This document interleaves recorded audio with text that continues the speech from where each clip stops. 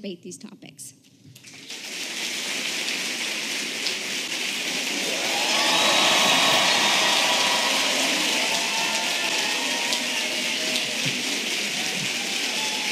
Thank you.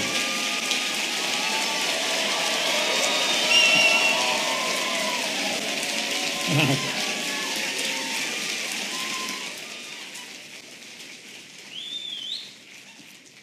Thank you. If I could say a few words to begin. First off, thank you all for your patience tonight. I did not know what time this was going to begin either. It's about 3:15 a.m. in Moscow right now tonight. And I want to say one more thing briefly, which is I understand there was a strike. I was not told that there was a strike that was happening today. And this caused a lot of trouble for all of you who are in line. But I'd like to ask you not to hold that against the protesters. Because there's something that we need to remember that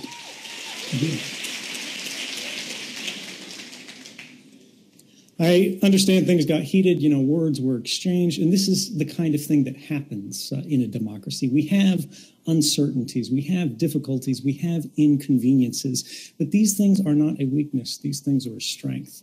And although, again, I understand that these individuals may have caused difficulty, it was for something that I think we can all agree they must have believed in very strongly.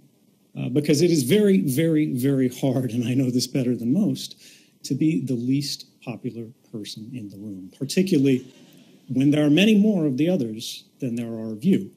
So just because I can't take a position on their strike because I'm not familiar with the group, I didn't know anything about this, I will say one thing that we can do to help is just let everybody who's on the live stream hear what you in the audience have already, I think, had to confront.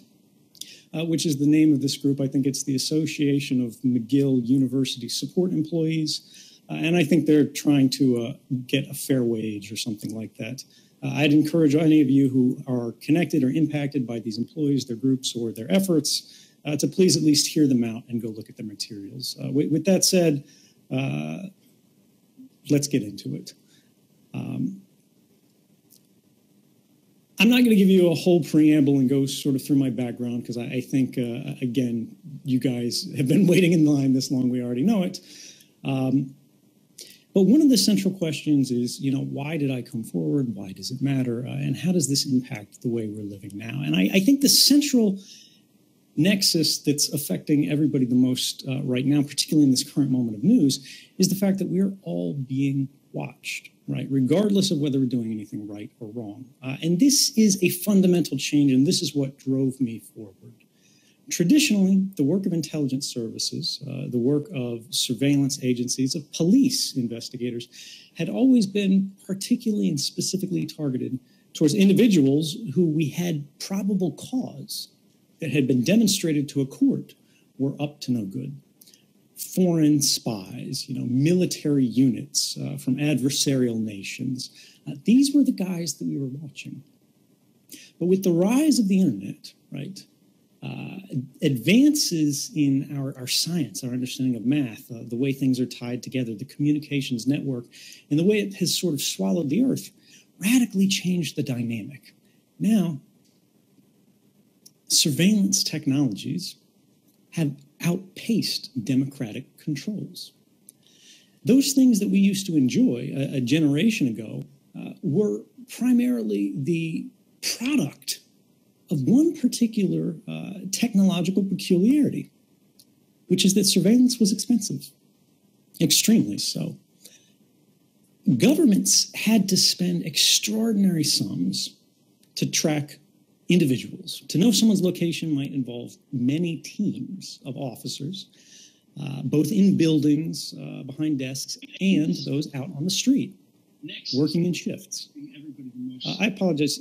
We've got somebody who just joined the stream. I'm not sure if the university added this, but it was causing a little echo. All right, we've got that fixed, I think. Yeah, but so we had basically this dynamic where you had to have whole groups of people tracking one individual. But now, thanks to this rise in technology, that has been reversed entirely.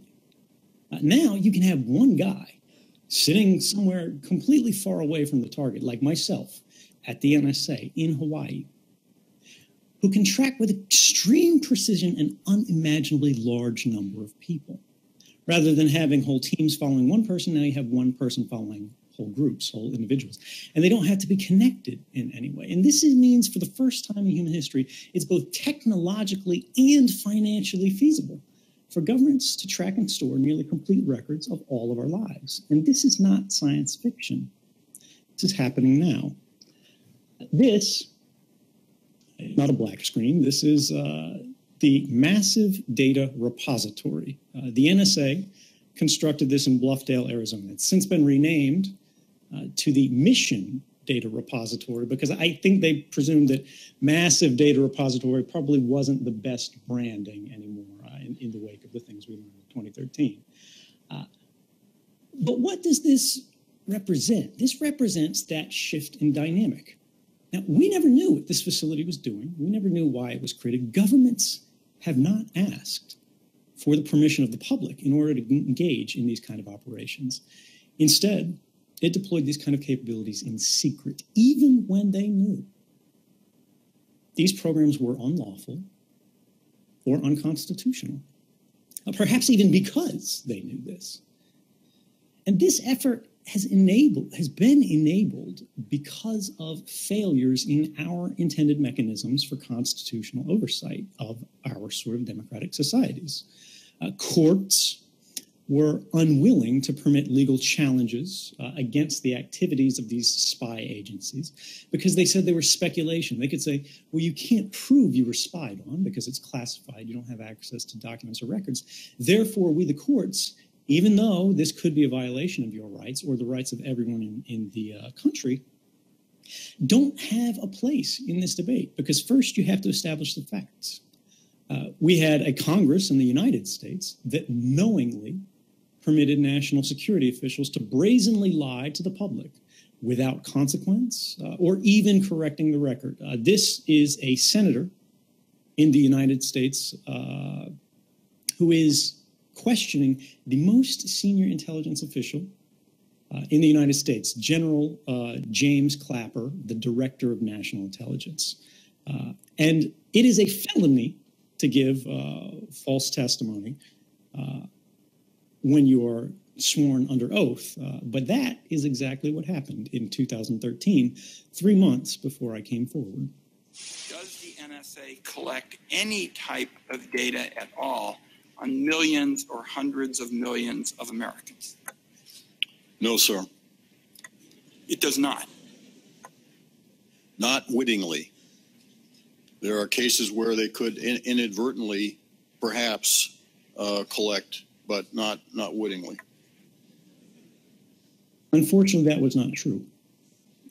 And this brings us to consider sort of, where does this leave us? Because at the time that happened, the public had no idea it was a lie. The senator asking the question did know it was a lie. The Director of National Intelligence knew that it was a lie as well. Apologize, we've got someone else who's joined the stream. All right, hopefully the university can get that under control. But the thing here is all of the powerful people in the room knew this was a lie, but they didn't correct the record. They allowed the public to be deceived, even though it was, in fact, a crime. The Director of National Intelligence later admitted this was a false statement, saying it was what he considered the least untruthful thing he could say at the time, and too cute by half. But what does it mean in a democracy where the very foundation of the government, the legitimacy of our system, is derived from the idea that we, when we cast our votes, are providing consent for the government to carry out these policies. Consent, as hopefully everyone in this room can tell you, is only meaningful if it is informed. I get the feeling that we have a live stream somewhere that is displaying things that are allowing people to join. But I hope that all of you who are joining will at least mute your microphones.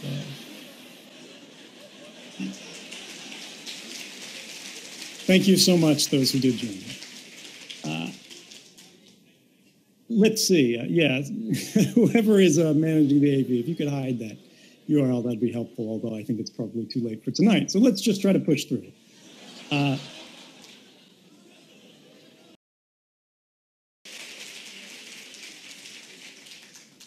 Okay, well, look, guys, let's simplify this. Let's make this a little more casual, and hopefully we can regain a little bit more time from the university here, since I know you guys waited a long time for this tonight. And just make it a little bit more casual, because, again, nobody likes speeches, right? We're facing a big problem today, right? We have powerful political forces that are asking for more and more power, more and more authority. They say we're facing a time of extraordinary threat. There are now lone individuals, these kind of super criminals, right, like terrorists, spies, and things like that, who are totally capable of destabilizing our entire societies, ending our governments, collapsing our states. Now, there's no real evidence that that's actually the case, but the politics of this fear have really reshaped the way that our laws are being passed. So we have to figure out, how do we maintain a free society in the context of an unlimited government? This we've seen in Canada through bills such as C-51 and so on and so forth. The United States, of course, we had the birth of mass surveillance on a truly global scale. The UK is now passing what they call the Investigatory Powers Bill, which is really an unrestrained and unprecedented intrusion into the private lives of every citizen, not only in their country, but everywhere else. When the government is presuming a trust in the propriety of their actions that no longer exists. This story about the Montreal police spying on a journalist through their phone in a very intense way for the particular reason, a specified reason, of uncovering the sources behind their journalism is a radical attack on the operations of the free press. And speaking as one of the directors of the Freedom of the Press Foundation, this unsettles me not only on a personal level, but I think is something that actually represents a threat to the traditional model of our democracy. Can we recognize, or at least debate in a reasoned way, a new idea which is somewhat radical, which is that law is beginning to fail as a guarantor of our rights? It is the lowest bar protecting the way we operate, interact with one another, because government has built in so many mechanisms to get around these things, these restrictions, when it wants to, that now the local police can decide that they don't like a journalist's reporting. They can go to a justice of the peace, and the justice of the peace will quite happily say, okay, that sounds great. Look at the GPS on his phone. Figure out everywhere he's traveling. Figure out everyone he's communicating with. No, you can't actually read his emails. No, you can't actually listen to his calls. But you can find out everyone he met with, who he called, how long he was on the call with, and from this derive an extraordinary understanding of how this individual works. And it wasn't just one. It's now expanding. We're hearing 6, maybe possibly more. And rather than the police chief saying, all right, this was clearly something that went too far, and regardless of whether or not I authorized this operation, I recognize that to restore trust, I need to reestablish the basis of accountability. That accountability that is lost when our operations become secret. And for that reason, I have chosen to resign. We don't see the mayor calling for that. We don't see the local premier calling for that. And it's this question, this dynamic, where our governments are increasingly invested with extraordinary capabilities to peer into all of our private lives with very little interference, whereas we, the public, can know almost nothing about how they operate. This inverts the traditional dynamic of private citizens and public officials into this brave new world we're facing of private officials and public citizens.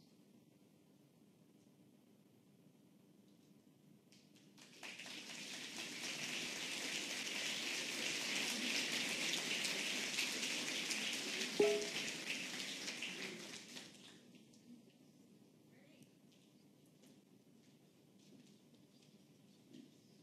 right, so thank you so much for that. And actually, I think this is really great because over the last couple of weeks, I was able to get a lot of really amazing questions.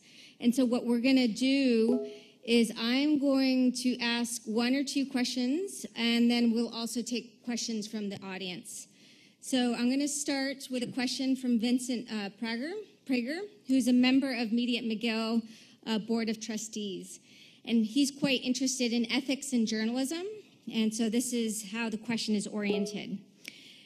Given your status of a fugitive in the eyes of the United States government, what ethical considerations and or restrictions should guide the media in the United States and elsewhere around the world in reporting on you and your story?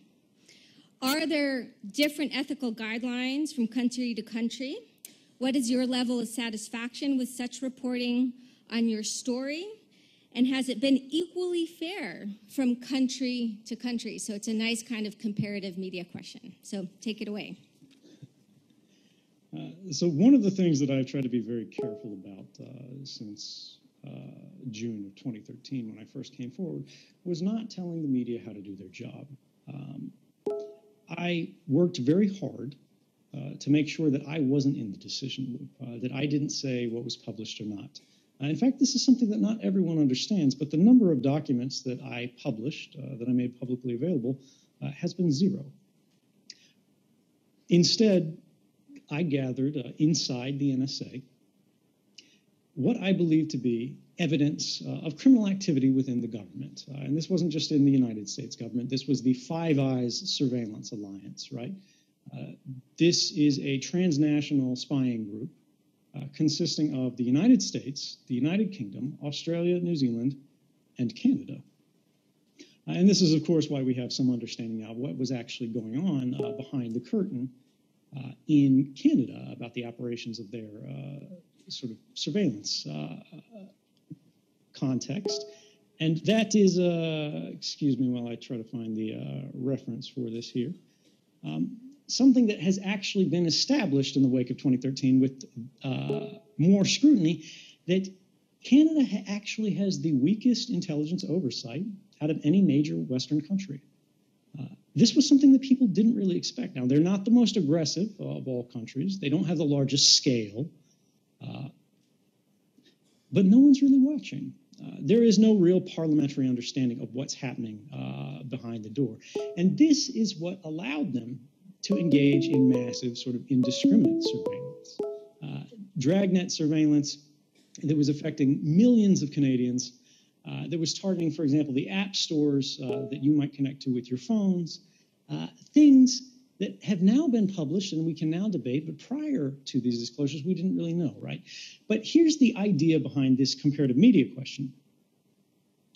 This was my belief, that these things were violations of human rights, of written statutory laws, or our basic constitutional principles. But what if I was wrong? What if I was sort of this crazy radical and I had been in my head so long, you know, working in these intelligence places, talking to my coworkers, that I just didn't have a full understanding. Maybe I didn't see the big picture. If I published these things on my own, I believe there was a somewhat larger risk, a greater risk, that I would go too far. And so because of this, I chose instead to replicate the system of checks and balances in our government that had unfortunately failed over time, to try to restore that balance. And the way that I wanted to check myself was to instead provide this archive of documents to journalists who would then be required, by virtue of gaining access to this archive, to make an independent judgment in every case for every story, not that it was newsy, not that it was interesting, not that it was just a sexy story, but it was actually in the public interest to know about the details of this operation or that operation, why it mattered, what was going on, and how it was being accomplished, and what this meant for our rights.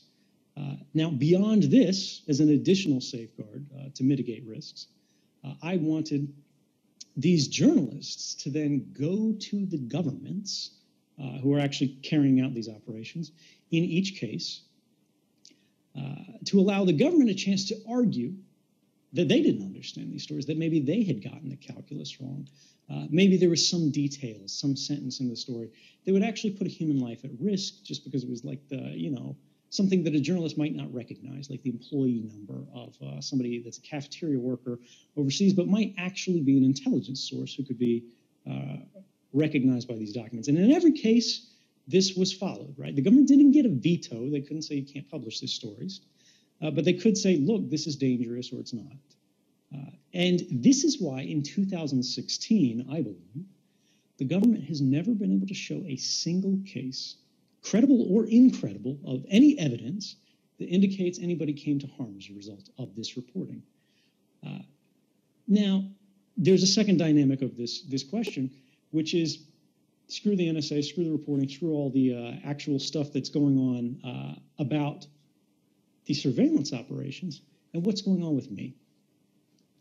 Are people being fair to me? Are they covering this way or that way? Are some countries doing better? Some countries doing worse? And of course, this is the case. We have seen in the majority of countries that are not the United States, they've done public polling opinion, and pretty much universally, people have a positive opinion of what I did. The United States government, of course, has been running a very active smear campaign to reduce the level of support for my arguments and for this journalism ever since 2013. And it has been to some extent effective, not fully actually. There's a surprising amount of support. The three largest human rights groups in the world, the ACLU, or the three leading groups, the American Civil Liberties Union, Amnesty International, and Human Rights Watch, are now actually petitioning the President of the United States to drop what the media calls his war on whistleblowers. But here's the central idea there, from my perspective. It doesn't actually matter what people say about me. I am the least important part of this story. And if you're thinking about sort of me, what's happening to me, what my futures look like, you're missing the larger question, which is what happens to all of us.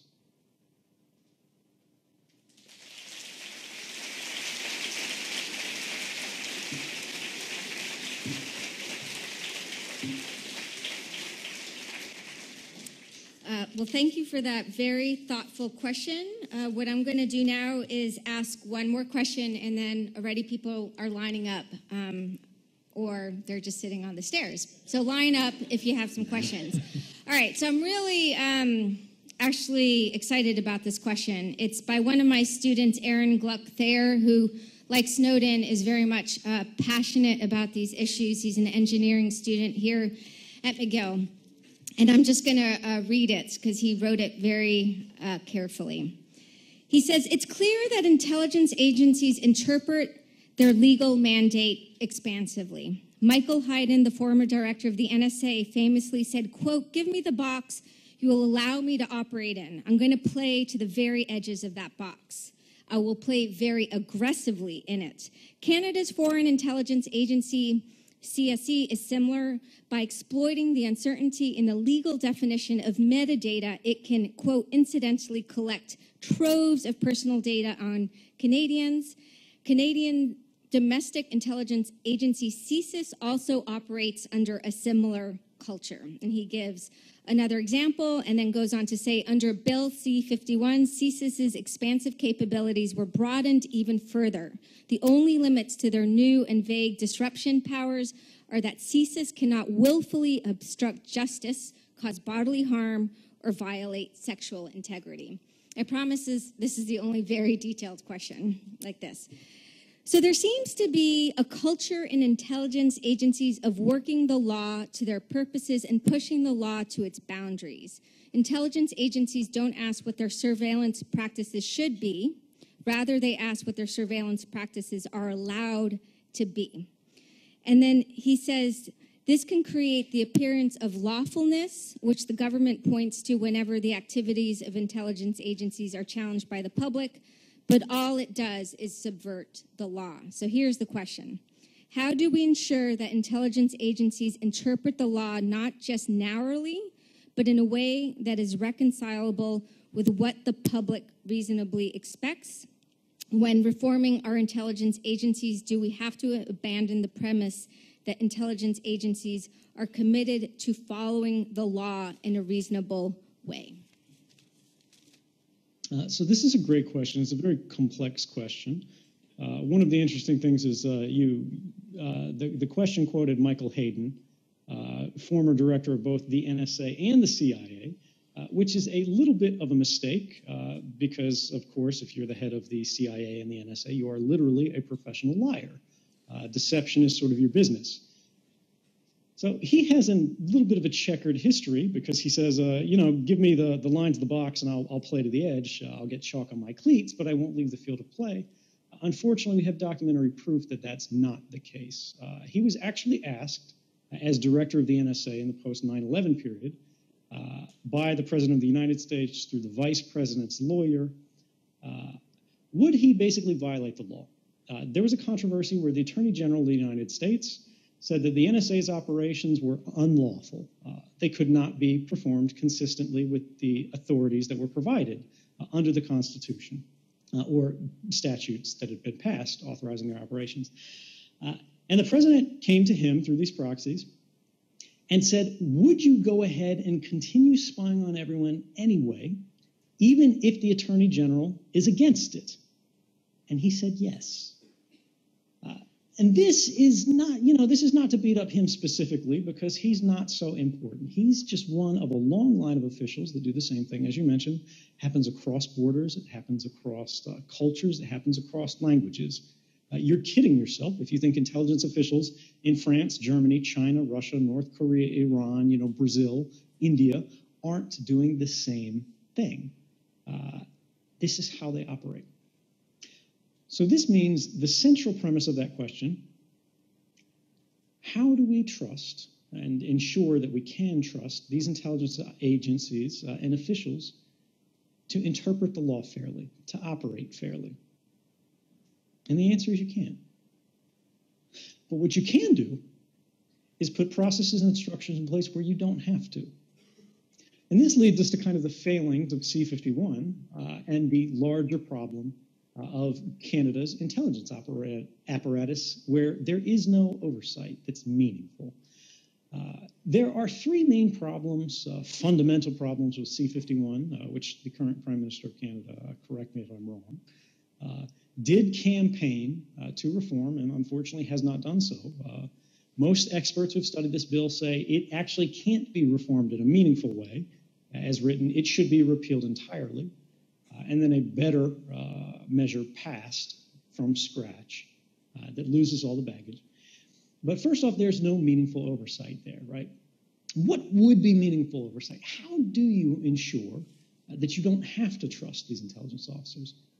And the way you do that is you appoint a judicial body, some mechanism, some structure, some commission that has independent prosecutorial authority that is mandated to perform a case-by-case review of these intelligence agencies, these police agencies, their use of powers, exceptional powers, after the fact of investigation to ensure that no illegalities occurred.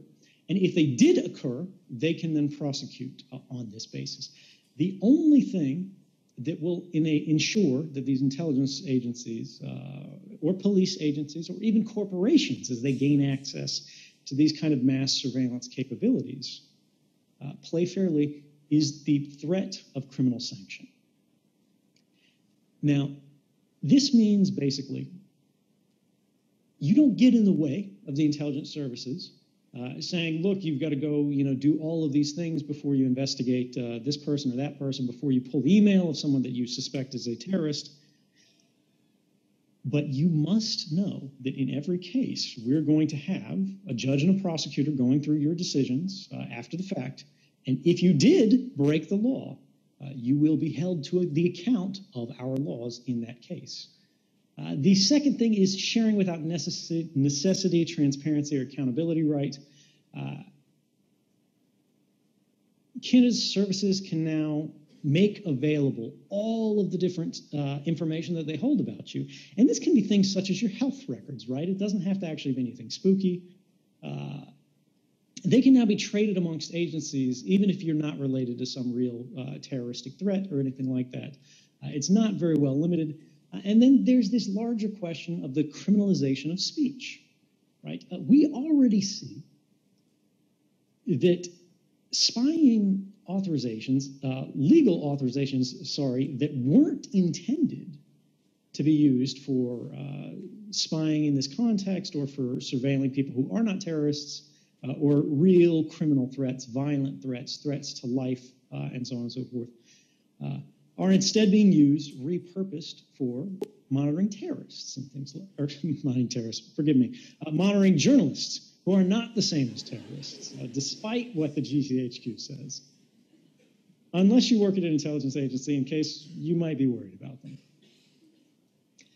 But the idea here is, let's take that example of the Canadian journalists who've been spied on by the Montreal police. We have the news story saying that what happened, but we still don't actually know under what legal authority it occurred.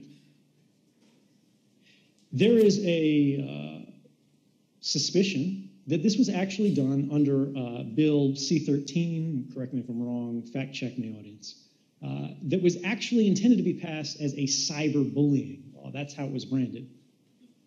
Was that actually being used to collect the communication of journalists? Was C-51 involved? Were any of these other legal authorities involved? We don't know, because we have no idea what the government is actually doing underneath that curtain. And that is not just a risk. That is a fundamental danger to the stability of any open and liberal society. Suddenly, we have a set of rules for all of you in the audience. There's a set of rules that can get whistleblowers and journalists charged and investigated by police. But what about when police break the law? What about when spies break the law? Suddenly, they're being held to a very different legal standard, and they're entitled to a veil of secrecy that inoculates them against criticism and scrutiny that the rest of us do not enjoy. That is an imbalance of power that is not only, I would say, unwise, but is actually anti-democratic. It is authoritarian in nature.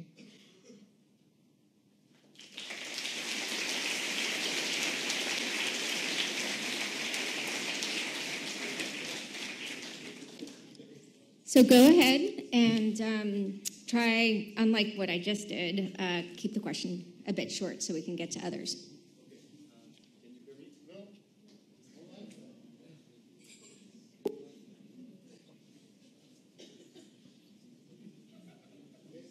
No? Okay.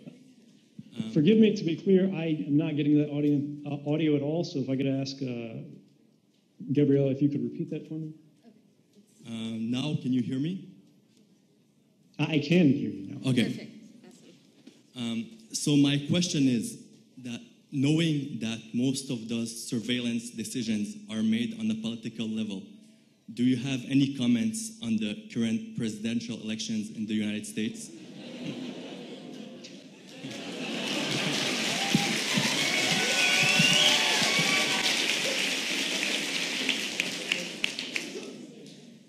So this is a complicated question for me because everybody's like, you know, who should I vote for? Who should I vote for? What do you think? And the reality here is there are two reasons that I never answer this question.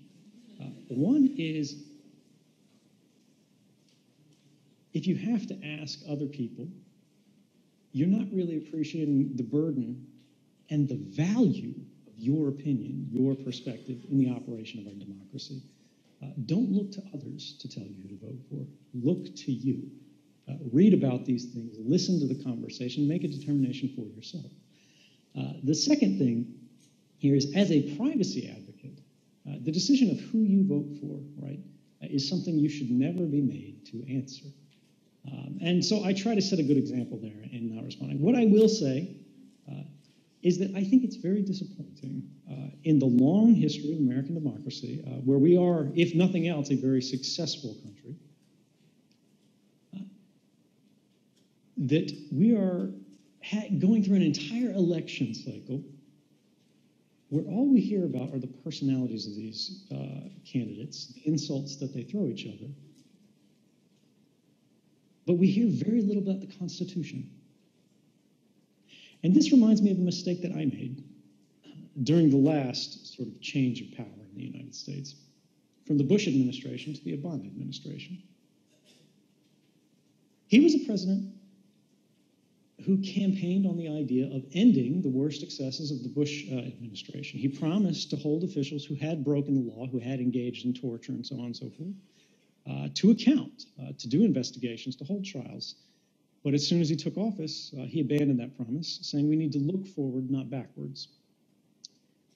But every investigation is necessarily retrospective looking.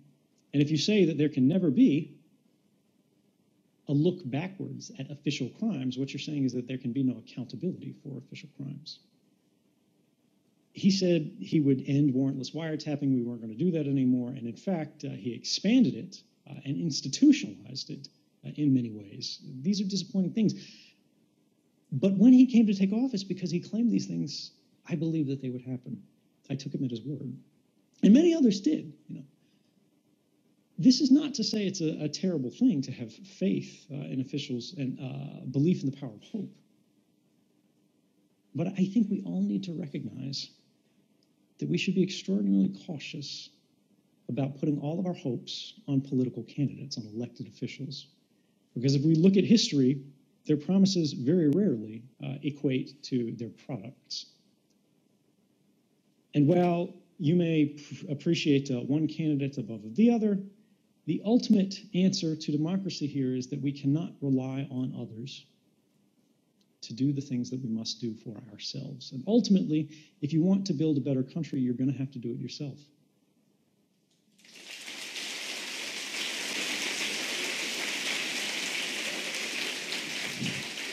So we're going to take a question on this side. I'm going to pose one more question, and then we'll go to you.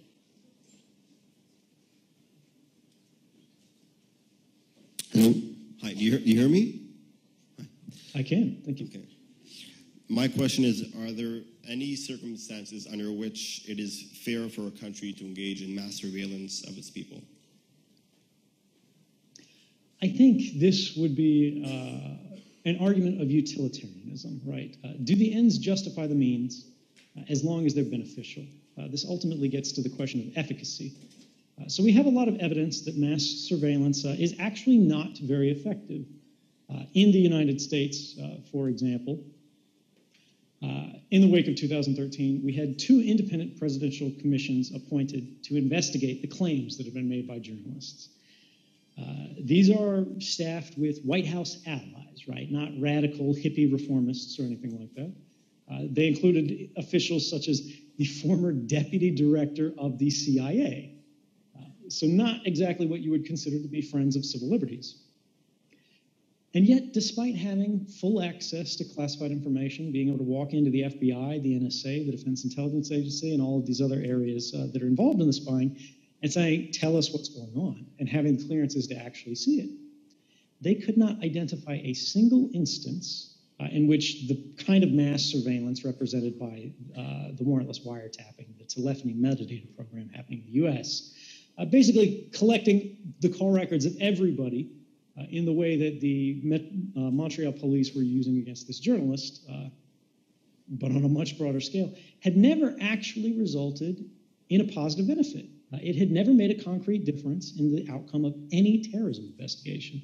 Moreover, it had never even contributed to the discovery of an unknown plot. But what if it had? This is very similar to arguing, what if torture were effective?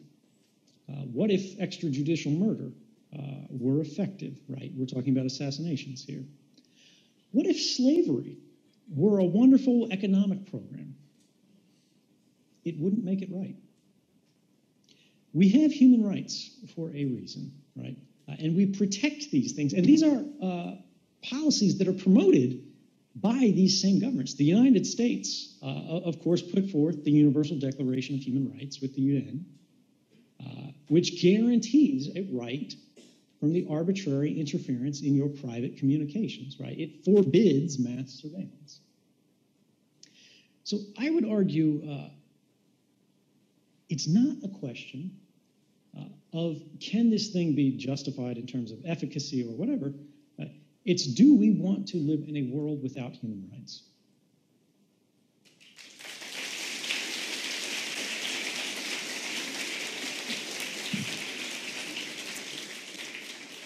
So I'm going to switch the gears a little bit and ask a question from a PhD student, Isadora Borges Monroy, who's in my class on computer hackers. And we actually all went to see the Snowden film this fall, and most of us have also seen Citizen4. And Snowden, I think you're absolutely right that the important issues are the issues and not the person, but the person has become fodder for Hollywood. And Oliver Stone did present the issues in some very interesting ways, and this is a great way to reach different publics.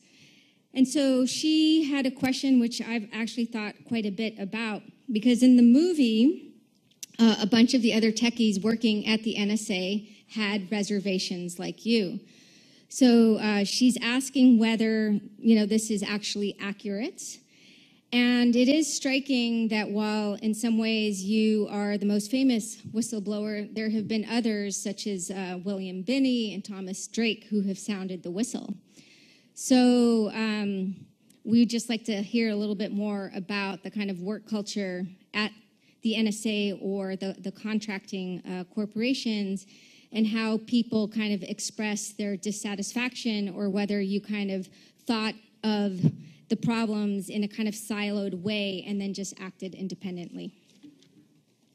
Yeah, no, absolutely. I brought my concerns to a lot of my different colleagues. I brought them to supervisors. I showed them specifically this slide amongst others. It was actually not a slide at the time. It was, okay, it's not actually displaying because it looks like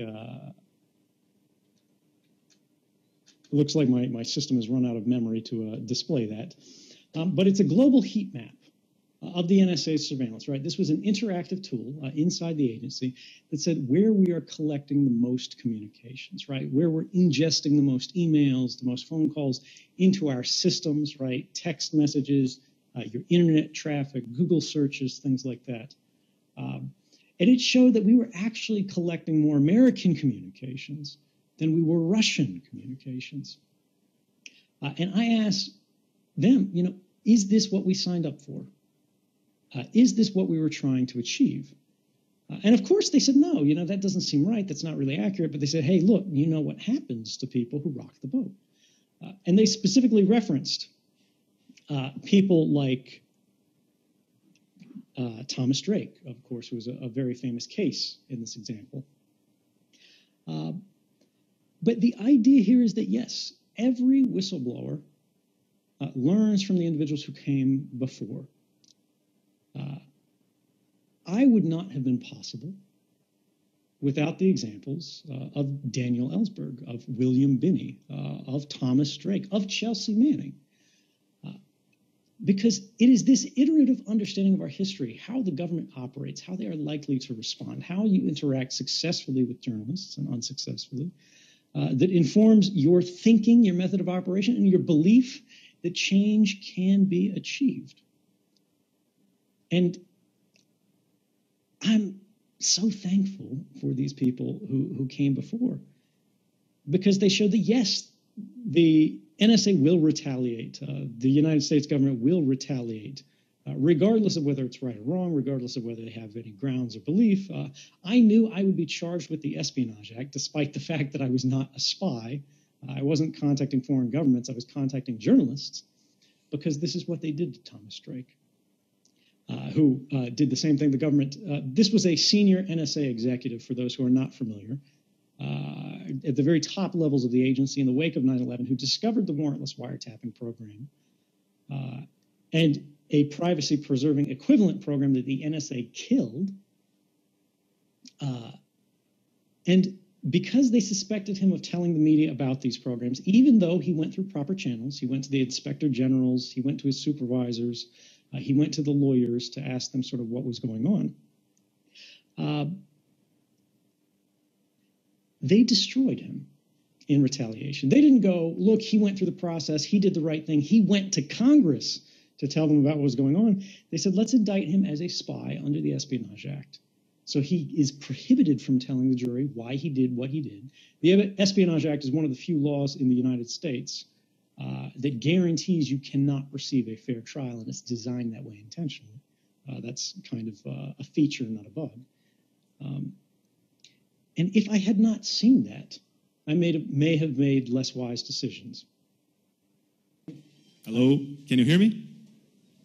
I can now, thank you. Okay, so my name is Cesar Rezer. I'm actually from Brazil. I'm living here in Canada for 6 years, and I have a curious question for you. In the facts revealed back in 2013 by Glenn Greenwald, who is currently living in Brazil, Brazil was one of the countries and governments that was being spied by the NSA. Recently, in Brazil, a massive corruption scandal involving the petroleum company led to a massive protest and the impeachment of the President Dilma Rousseff without being yet directly involved in this scandal. Do you believe that the USA uses this technology to drive minor democracies and people who vote to empower governors that will benefit them? So this is a foreign policy question, right? More so than an intelligence question. But it does have a nexus. It does connect. But the answer here is, when we think about that example we just saw, right, where all of these independent commissions looked at these mass surveillance programs and they found that they had no benefit for counterterrorism. You have to think, the NSA has a lot of really smart people working there. They have a lot of very sophisticated top-level officials and low-level employees, the line workers. So why are they running this program if it doesn't benefit counterterrorism operations? And of course, the logical presumption would be, well, it must have benefit somewhere else. And this is the real story of mass surveillance. Mass surveillance has never been established as effective for counterterrorism, right? These laws are always passed saying they'll be used against terrorists. But the reality is they're used for other things. These programs were never about terrorism. They're about power. And when you think about these capabilities, when you think about all the things that they're doing, when you think about what these intelligence agencies do all day, there aren't that many terrorists who are meaningful, who represent a real threat. And they have all of these specialists who work in other areas. What do you think these folks are doing all day? Why do you think these intelligence agencies exist, if not to apply these capabilities for what these officials consider to be the national interest?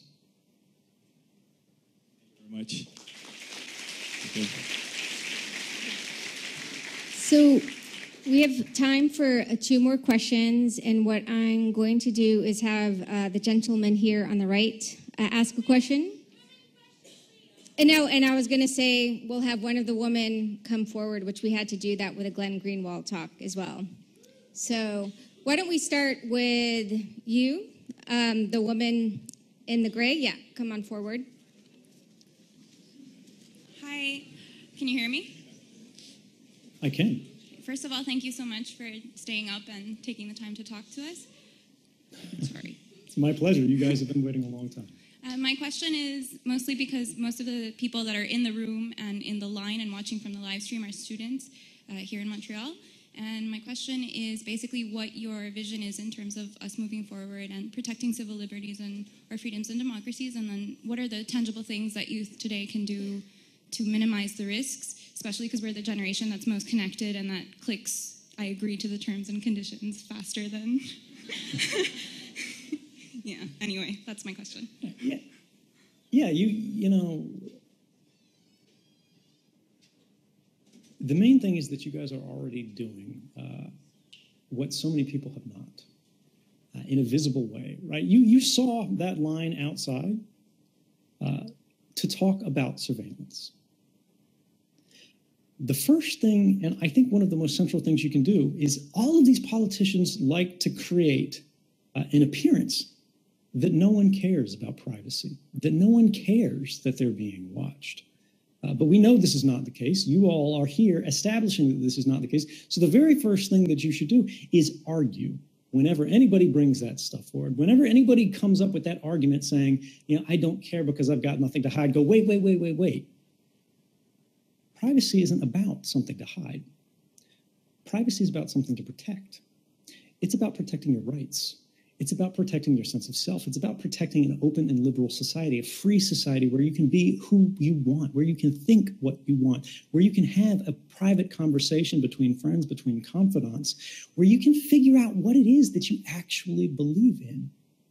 Privacy is the fountainhead of all other rights. It is the basis from which the other rights derive their meaning, their value. Freedom of speech doesn't mean very much if you can't figure out what it is that you actually want to say and instead have to repeat what other people say, what's popular, because that's the only thing that's safe to say. Right? If you can immediately be separated and prejudged because you are different, right? That's what privacy is about. Privacy is the right to the self. Privacy is the right to be you. And this is, coded all the way in our language when you go down to, private property, right? This is not popular with, very far to the left. But the idea here is that privacy is the ability to have something for yourself, whether it's a home, whether it's a car, whether it's a pencil, whether it is an idea, whether it is a belief, right? So when somebody says, I don't care about privacy because I've got nothing to hide, that's like saying that I don't care about free speech because I have nothing to say. It's not about you. It's about everyone. It's about all of us. It's about potential. It's about possibility. It's about the foundation of everything that we believe in, that so many people have fought and died for. And if you're not willing to stand up for your own right to be you, why do you care about what happens? All you're saying is that I'm willing to let everyone else decide everything that affects my life. I'm willing to let other people decide my future because I don't have any ideas of my own.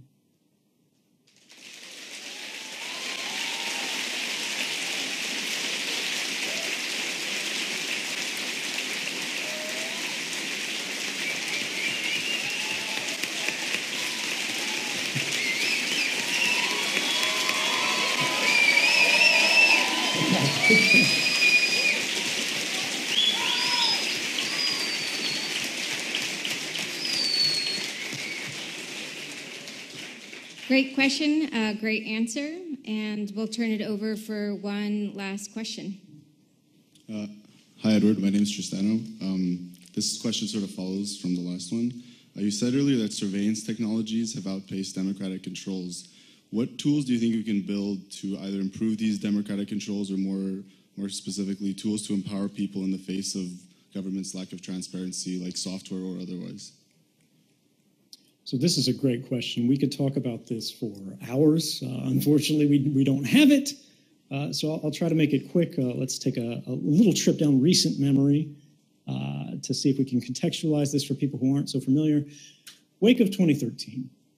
The President of the United States, trying to push back against the belief and public presentation that the NSA was conducting mass surveillance, tried to contextualize things by saying, well, we're not actually reading everybody's emails. We're not actually listening to everybody's phone calls.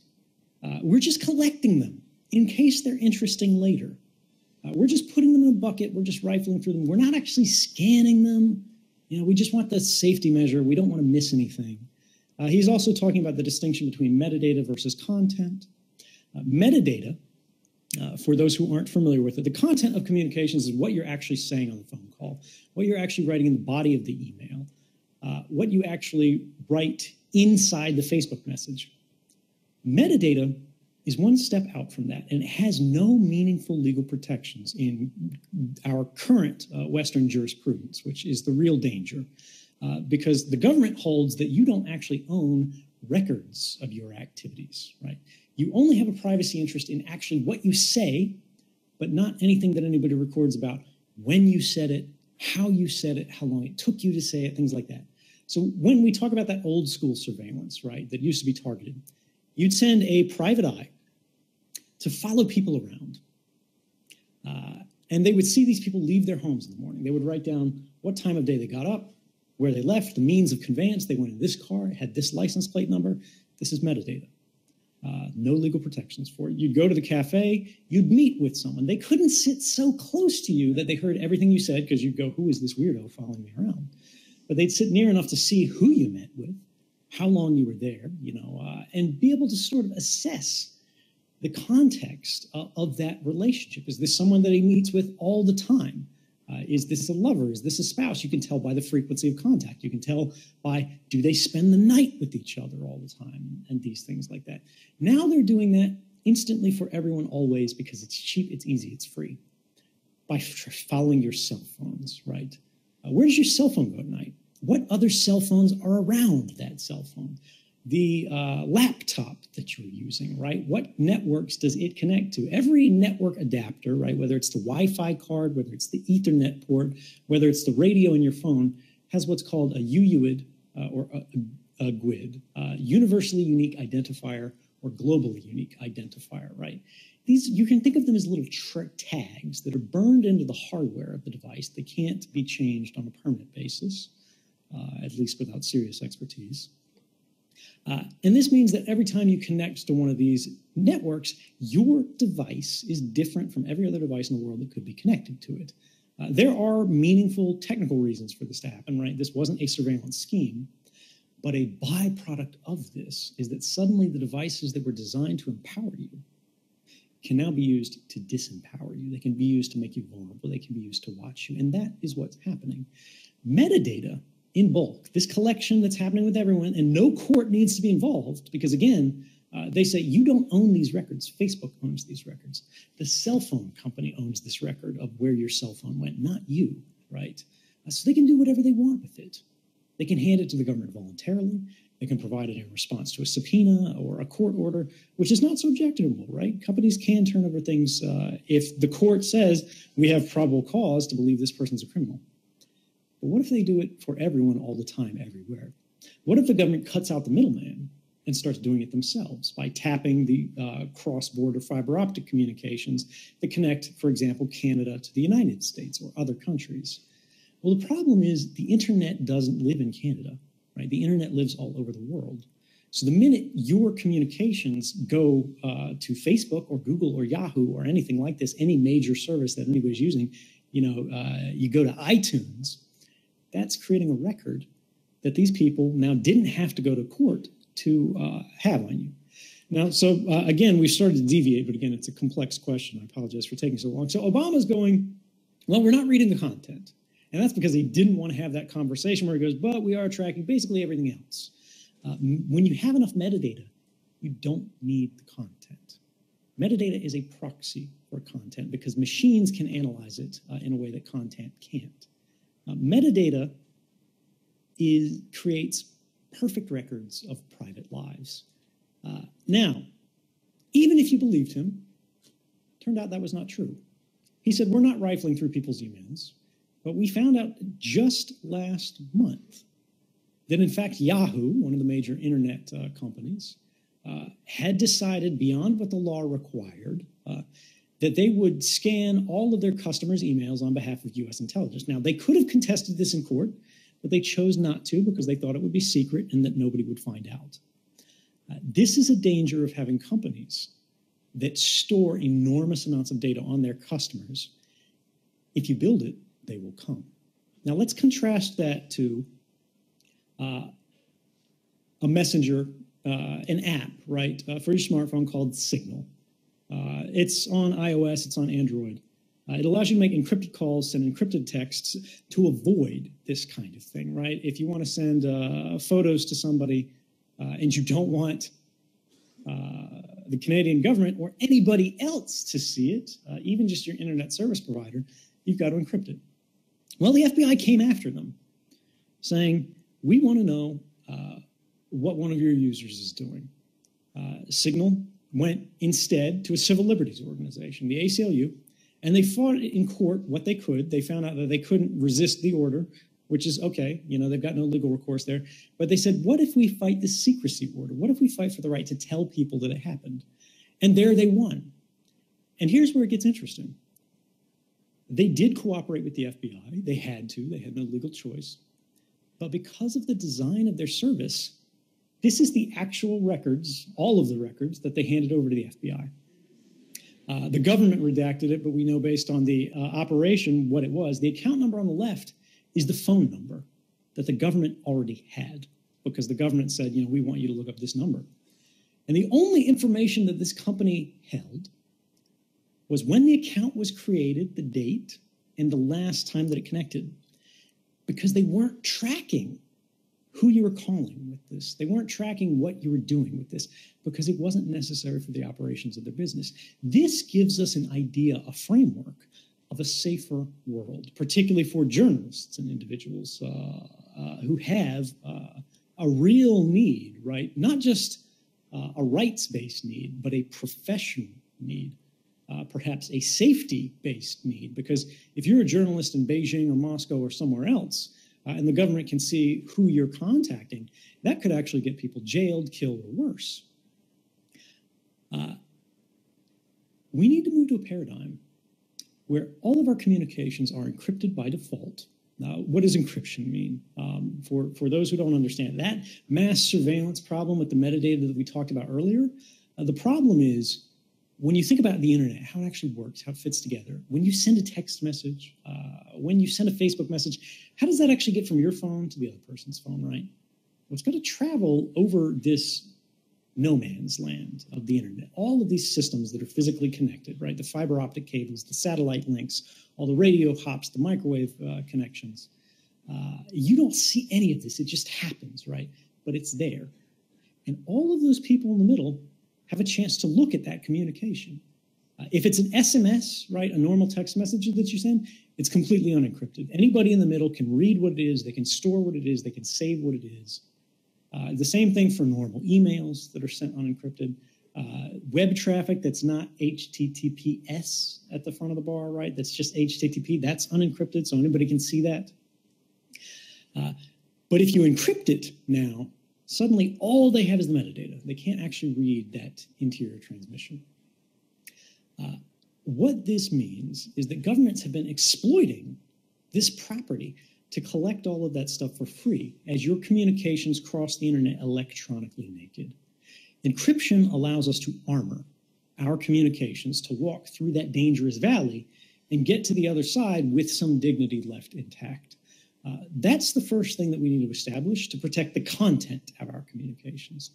The second thing, which is a much more difficult problem, and maybe because you're students, you can research this problem and find a way to fix it permanently, is how do we protect the fact that the communication occurred at all in the first place, the metadata, right? There's what you said, and then there's also the fact that you said something at all. Can we protect the fact that you called your mother, your boyfriend, your girlfriend, your professor, whatever? You called a hospital. You called an abortion clinic. You called a political group. You called a church. Any connection, where you spend your money, how you do it, where you travel, when you cross a border. Right now, we are living lives of unparalleled vulnerability to power. We live in a very safe time. Let's make no mistake about that, right? Everybody plays up the threat of terrorism. But if you look at any metric of mortality, if you look at any metric of quality of life, we're doing pretty good relative to historic circumstances. Yet at the same time, our ability to resist powerful institutions, be they corporate, be they governmental, has never been less than it is today. Because their powers throughout history have been very closely connected to ours, right? When people only had muskets, the government had to be pretty careful. When people only had horses, there was only so much they could do. When you have one side that has the largest surveillance machine that has ever been completed on a global basis in the history of humanity, and they have the exclusive use of it, and we, on the other hand, have smartphones that are saying everywhere we go all the time, every purchase we make, every website we visit, we need to think about what that means. It means we are creating permanent records of our daily activities that could be used for purposes that we will never know and have no say in. We have an obligation And we have a right to change the game and say, yes, if courts want to monitor criminals, they can do so. They can go to a judge. They can say, this is the evidence that we need to monitor this individual. But the days where they could monitor everyone, everywhere, all the time, simply what the government calls by means of bulk collection, which is the government euphemism for mass surveillance. They say, we just want to collect everything and store it in case we want to search it later. Those days are numbered. We are going to move towards a freer and fairer future rather than simply the one that has already been laid out for us. We are at a decision point, and we could have a very dark future or a very bright future, but the ultimate determination of which fork in the road we take won't be my decision. It won't be the government's decision. It will be your generation's decision. And I'm looking forward to seeing what it is that you guys actually decide.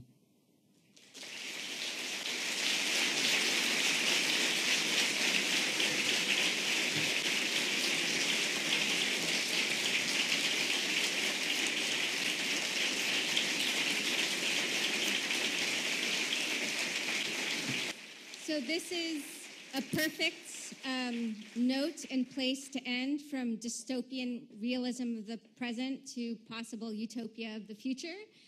And what I'd like to do is actually first thank the Beaverbrook Foundation for making this possible. And I'd also like to thank Snowden and the audience.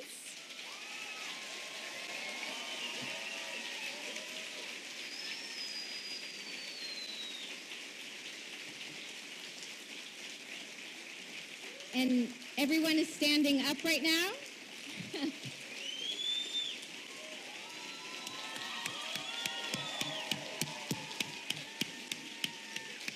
Thank you so much.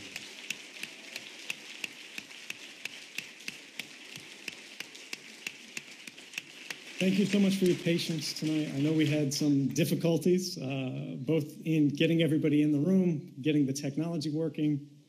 But this is an example of how, you know, if we have a little bit of patience, if we deal with a little bit of inconvenience, we can make things happen.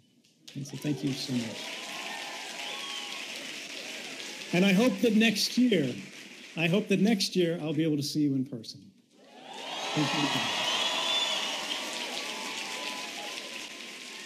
Thanks.